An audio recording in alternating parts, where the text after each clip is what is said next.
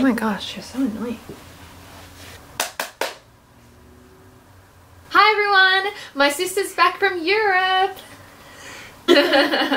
This is my sister Laura, and she just spent the last 6 weeks in Europe, and she came back and brought me a hella goodie bag, which I'm going to be showing you guys in the next week as well.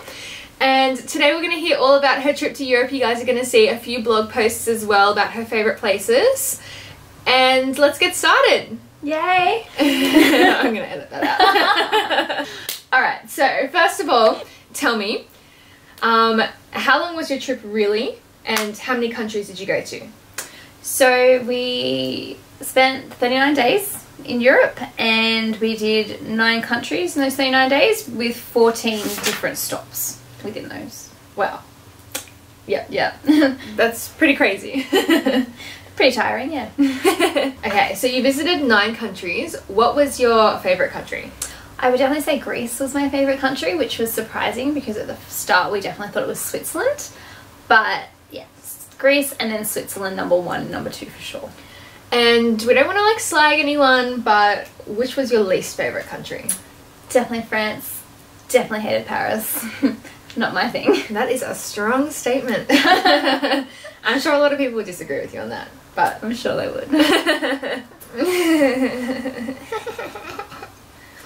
Okay.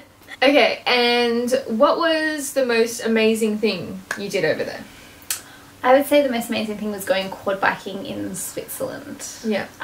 We went to a farm and we got to make cheese and have all the homemade meats and jams, and this was a farm that has no power, no hot running water. Everything is, you know, made on the farm. They don't actually buy milk or bread or cheese. They only buy the base ingredients to make everything, so that was an experience. Alright, and what was and what was your most memorable moment?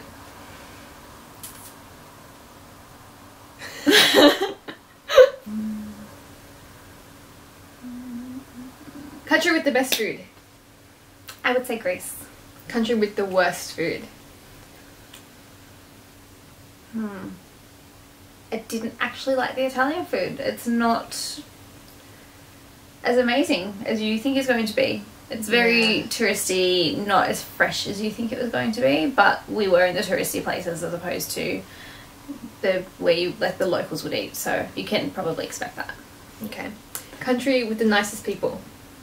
Country with the nicest people, I would definitely say Greece and Switzerland. They were very friendly, just really accommodating. Everyone was there to help you on the street, and they were willing to speak English even if you didn't know any of their language without any issues, so that was really nice. And the least nice people? I would say the Italians and the French were probably the least helpful, but I think they just get a lot of tourists, and yeah, they're not really helpful on the street if you need to ask a question or where you are, things like that. So you probably didn't look fashionable enough. I would probably think that too. Okay, your favourite hotel? Favourite hotel was in Mykonos. We stayed at one of the small luxury hotels of the world, which was on Ornos Beach in Mykonos. And it was just absolutely amazing. Staff were amazing, rooms were amazing. Best place for an Instagram photo? Best place for Instagram photos is definitely Greece, because the water's beautiful, the views are beautiful. They do really nice food for photos as well, so well presented. But for the food, the rooms and the hotel itself was amazing. If you guys follow me on Instagram, you would have seen I put one of the pictures up of Laura's hotel in Santorini, which was amazing, with a private pool. Of course. With a private pool at sunset. What was the most surprising thing about Europe that you did not know? So I kind of had heard stories, but you pretty much have to pay for toilets everywhere, which we take as a luxury in Australia. So too bad if you don't have any change on you at the time, and you can't just sneak in, because some of them have a turnstile that you have to put your coin in and then, you know, walk through, or they have an attendant who is like an eagle and will not let you through. Also, you can't flush your toilet paper, so that's a bit awkward, especially for us ladies when we are, you know, going to the bathroom and then you have to like push the little pedals bin open to put your paper there. That was definitely not pleasant because everything goes in those bins. There's no, you know, ladies bins like we have. It was really gross. That's so gross. Yeah, because they're open sometimes, you know, once you open it, it's everything in there. You're making me like vomit just thinking about it. It's pretty gross when you've got your dirty paper in your lap. Oh, yuck. Also, I guess some of the food I think in Australia we have a lot of choice with things and we can add and change things as we need it. Whereas we had Italian in Greece and we asked to have chicken in our pasta, and the chef was really insulted and wouldn't put chicken in our pasta because we were altering his recipe. He would give us chicken on the side and we could add that should we want to our pasta. Bit weird, but... And yeah, you definitely want to. Yeah. Okay. What was the best thing you bought? Besides all the goodie bag you gave me. I think my favourite thing was just buying clothing because it was just really cheap at the end of their summer season. So you could get, you know, new shorts for €5 and bikinis for €5 and all that kind of stuff. So lots of bits and pieces to bring back. And a lot more variety of clothing as well. Although it's still pretty Americanized with the Euro style. Like the shops are all pretty much American stores. Yeah, well, I mean, we don't have much choice over here. Yeah. So unfashionable. Okay, what was the most expensive thing you bought? Most expensive thing was probably makeup. Going to Sephora or even tax and duty free. Just buying my Urban Decay palettes. Things like that. Clothing was pretty cheap because, as I said, end of season. So, however, on a boat ride on the ferry ride through the Greek islands, I was really cold and needed a blanket, so I thought I'd go and buy a towel. I went to the shop on the ferry and picked up a towel, a beach wrap and a bracelet. €150. So that's almost $300 for a towel, a beach wrap and a bracelet. Was it at least like a nice looking bracelet or like... Like a... We can include pictures of those items in the link below. Do you think they're worth €150? Let's just say I told my husband it was €30 all up. What was your least favourite experience? I think I got really bored of just going and doing the general touristy things.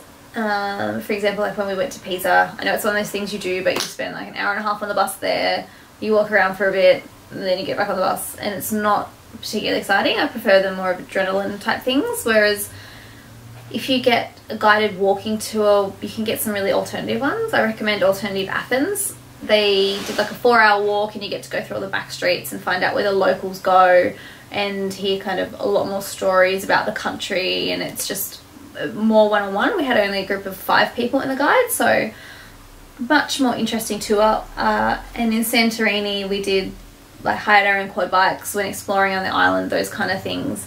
It's a lot more fun than doing a tour because for me one church is enough. They're all pretty much the same. A lot of them are built in the same periods, same kind of architecture styling of that era, and it was 35 degrees and ladies have to cover up shoulders and below the knees, so that was really fun as well. Okay, so what would you... I don't know where that went. I don't know whether it's gone now. Ew, I'm gonna find it on my floor later. There was hair on it, I saw it. That's what I was pulling off. Okay, so what would you say about your Europe trip overall? I would say we had an amazing experience, and there's countries I would 100% go back to, and there's places that I thought I've done a little bit and I'm not really interested in exploring more. There was places I would definitely want to stay longer, and I'm very happy that we kind of booked our own trip as well. I was looking at doing a Kentucky, but don't really like buses, so we did trains, planes, ferries, kind of travel around, and yeah, it was just a really good experience. Awesome. I've been on a Kentucky bus. Not on a Kentucky, just the bus, and it's not nice. You can't open your own windows. Yeah. I think I would get Pretty claustrophobic. Yuck. Well, thank you. Thanks, bitch. Terrible laugh. Discount that laugh. It was yours Cut or that off there. Mine. So in the next few weeks, we're going to be having a few blog posts from Laura. So we're going to have some of her favourite hotels and destinations, some photos and some recommendations of what to do there. And we're going to have a few more posts like the things you didn't know about Europe, things you wouldn't have thought of about Europe, and also the goodie bag that she gave me. So she was so generous. She came back with a whole bag full of treats for me. Because I have the best sister. Mind you, I had to post some of my own stuff home. Stop! Okay, bye now. That was terrible. Terrible tone. That was a bad tone. Bad tone. Thanks for tuning in to our latest video on Laura's Eurotrip. If you like what you're seeing, don't forget to hit the subscribe button, and you can also follow me on Pinterest, Twitter, Facebook and Instagram, and you can follow Laura on Instagram as well, and I'll put the links down below so you guys can check it out. And don't forget to check out my blog for the latest happenings of Laura's Eurotrip. We both just went. Do you love me? Do you? No. Do you love me? Oh my god, this is what I do to Hunter. Do you love me? Do you? Help me. Help me. Cool.